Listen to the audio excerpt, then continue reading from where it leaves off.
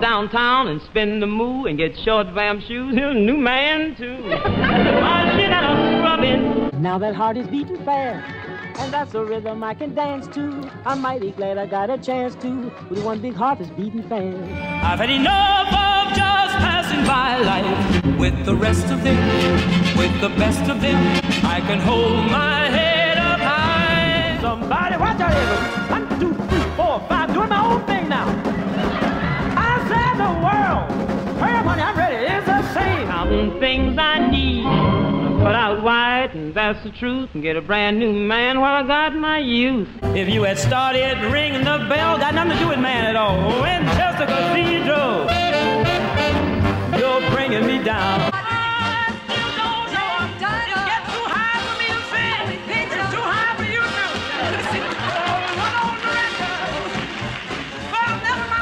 Hey friend, welcome to my channel Karine and Alourde, where we deep dive and break down the most iconic stars in history.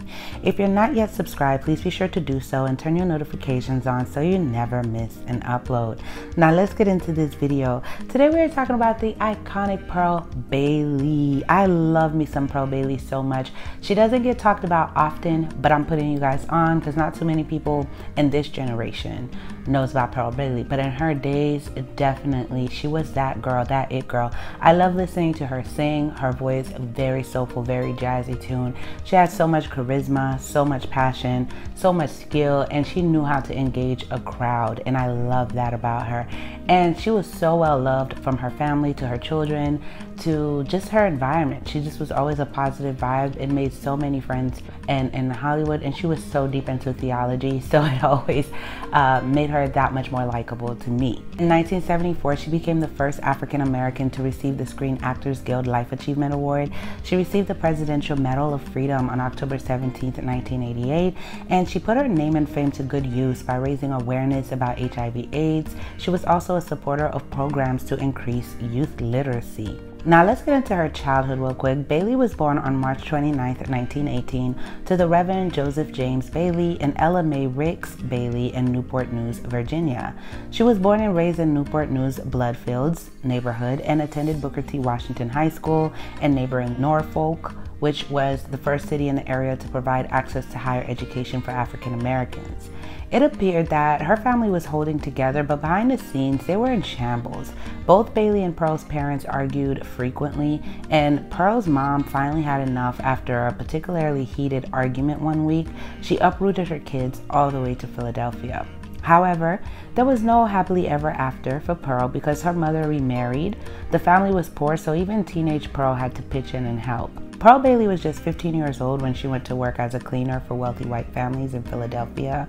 When Bailey was only 15 years old, she made her debut on a concert stage. Her brother Bill Bailey, just starting out as a tap dancer himself, encouraged her to compete in an amateur competition at Philadelphia's Pearl Theater, but unfortunately her engagement was cut short and the theater closed without paying her. Bailey learned from her night out at the club that she could find other work besides polishing houses. Then she entered and went on to win another amateur contest at the Apollo Theater. After that, there was no turning back, and she soon found herself performing on the vaudeville circuit and even making the trip to New York City with them. There was never any extra money after she paid her rent and bought her groceries. Given her limited resources, Pearl had to accept less than ideal gigs. As early as the 1930s, Bailey was performing with her band of R&B all over the East Coast, beginning in the black nightclubs of Philadelphia. After joining the USO in 1941, Bailey entered American Servicemen Overseas. On tour, she encountered a great deal of racial prejudice. She couldn't stay in the same hotels or eat at the same establishments her white tour mates. She even had one time in a club she went in, and one of the male guests, which was a white man, attacked her, just started attacking her for no other reason than her just being black. He didn't even know that she was one of the performers, just started attacking her. I couldn't imagine living in those days. I could not even imagine. She ended up relocating to New York after the tour, and after finding success on her own in nightclubs, she started performing alongside other musicians like Cab Calloway and Duke Ellington. Bailey made her Broadway debut in St. Louis, Woman, in 1946. She impressed the judges enough to take home the Donaldson Award for Best Broadway Debut Performance.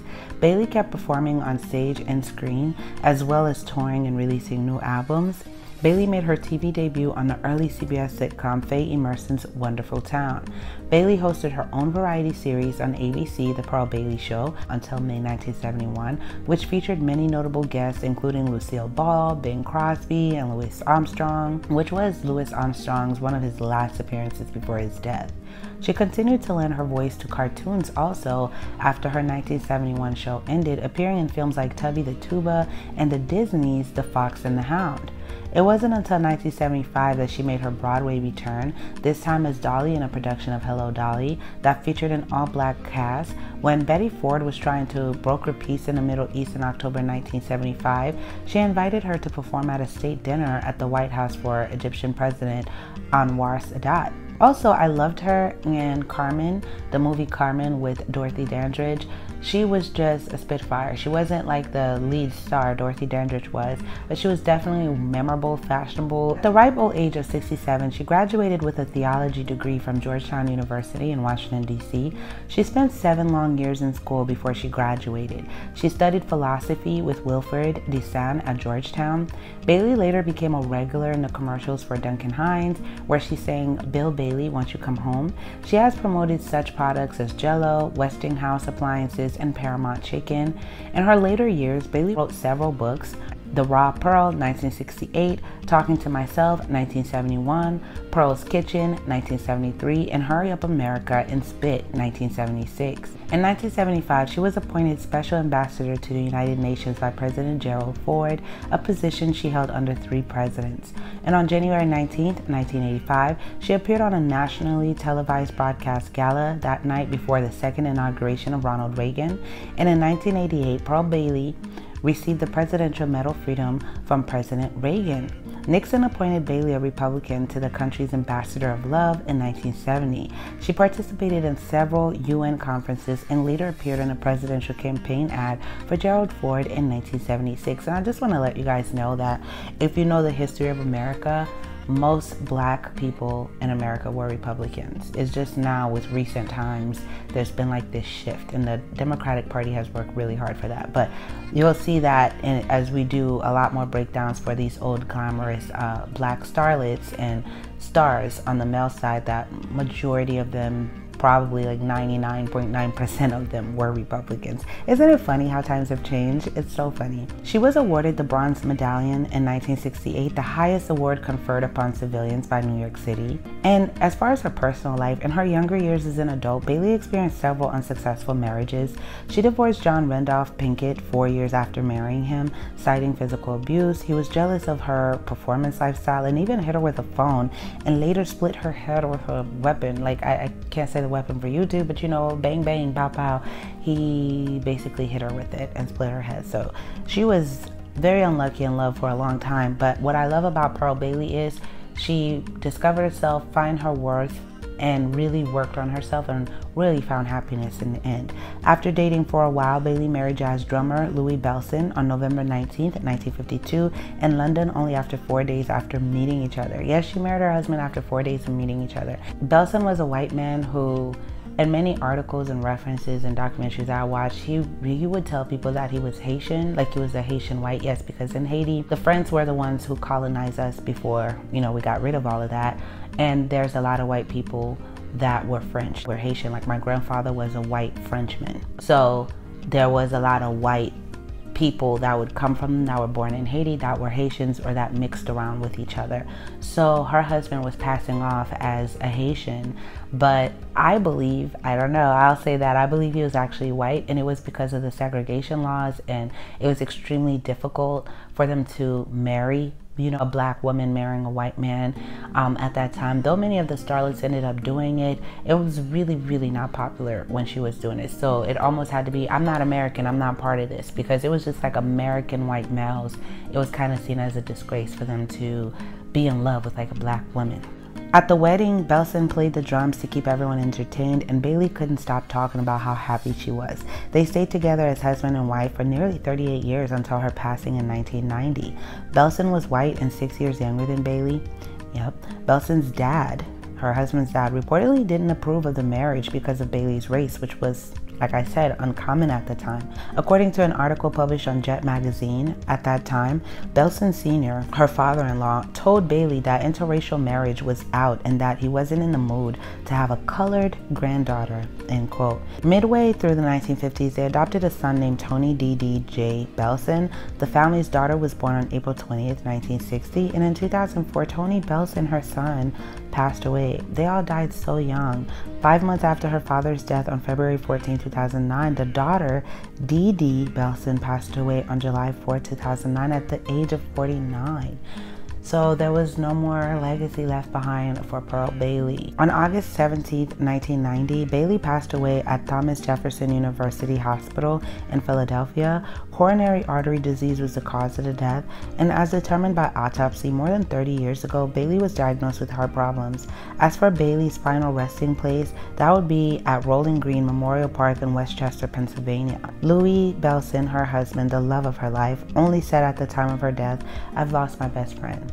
And he never went on to remarry. I thought that was so cute. When they spoke about him after her death, it was like he was so sad, you know. He lost his best friend, his partner. And it's like the kids almost were sad too. They just all one by one passed away. I can't imagine. But this is all I have for Pearl Bailey. I really think you guys should get familiar with her songs. Go ahead, watch some of them here on YouTube. You can watch Carmen, some of the movies that she was in, she starred in. I really, really love seeing her perform better than anything else. She's just is enigmatic. And she also has a cookbook, okay?